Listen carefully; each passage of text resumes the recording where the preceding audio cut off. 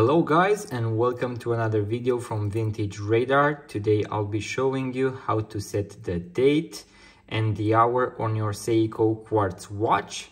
So this is a very simple watch tutorial. Now if you're interested in more similar videos, make sure to subscribe to our YouTube channel and also check out our website vintageradar.com. So if you have a Seiko just like this one, you can see that we have a date function, which means that you can choose between the day of the week. So you can set the day of the week like Monday, Tuesday, Wednesday, and also the date of the month, the second part of the date. When you want to set the date, you simply have to push the crown to the first position.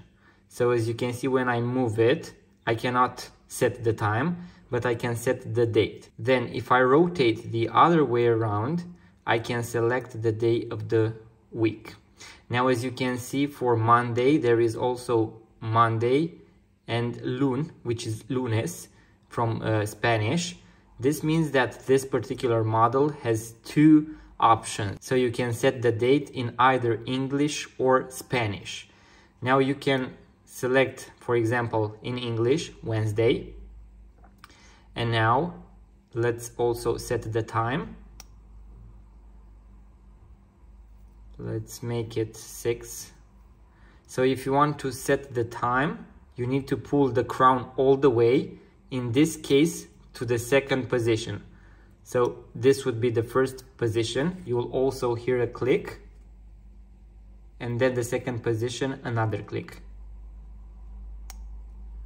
Now I will show you that when you go 24 hours, so when a day will go by, you will see that Wednesday goes into Thursday. So the English version will be preserved and the Spanish one will be jumped. So this is AM, and now we are going in the second part.